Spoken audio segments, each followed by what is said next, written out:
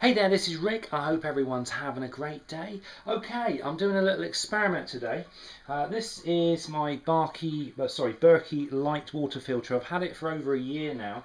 I've just given it a clean out and I'm doing the test which you do.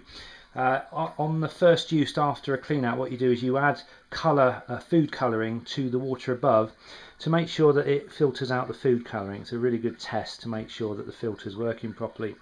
I've also just recently acquired something called a TDS meter. This, I believe, stands for total dissolved solids.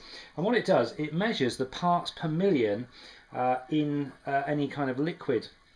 And so what I'm going to be doing, I'm going to be testing making various comparisons, and it would just be interesting to get the results.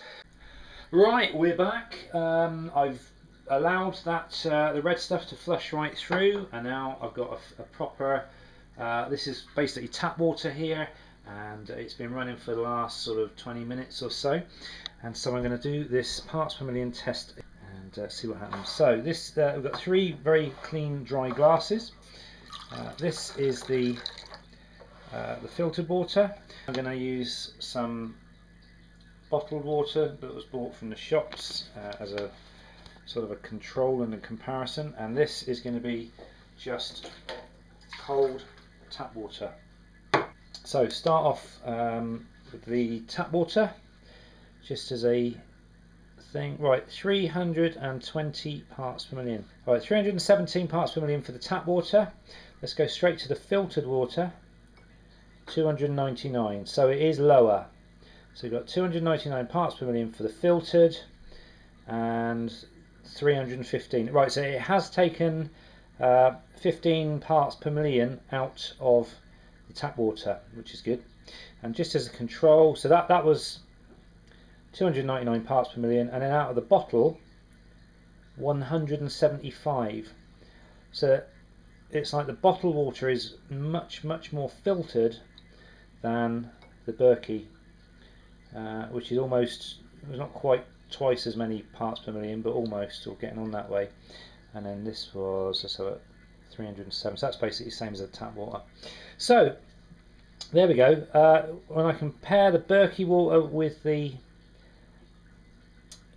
bottled water, 171 parts per million for the bottled water, 295 parts per million for the 299 parts per million for the Berkey. The 299, and then the tap water 315. I'm a little bit disappointed with the Berkey because I was, because they're saying it takes out 99.9999999% of all of the contaminants in the water. I was expecting that number to be lower, but there again, parts per million may not be the correct unit of measurement to find out the purity of this water. It just kind of seems a bit slightly logical that, obviously the more filtered and the more pure the water is, there should be less parts in it. That's the thinking I've got going on here, but I'm not a scientifically trained person, so I may be completely wrong. But there we go, just thought I'd make that little video for curiosity more than anything else. But yeah, it'd be interested to hear your comments, and if you've got any ideas, or perhaps whether you own one of these yourself and have similar numbers if you've measured them. I think these are very cheap. You can buy these on eBay for not a lot of money at all, and I thought it was worth getting one just to try this out.